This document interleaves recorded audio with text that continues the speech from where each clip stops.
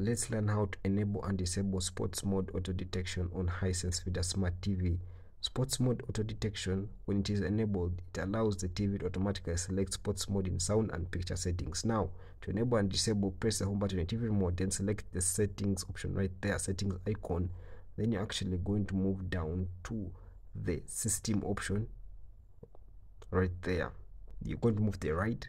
When you move to the right, you're actually going to see this. Then move to the advanced settings. You press OK on advanced settings.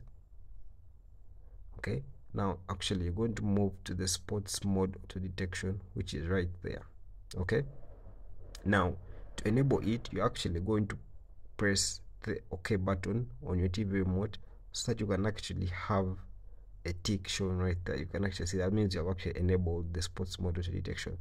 To disable it, you ought to do to press OK on your TV remote so that you actually turn it off right there. You see, now it's disabled. Okay, and that is how basically how you can actually disable and enable sports mode auto detection on your Hisense Vidaa Smart TV.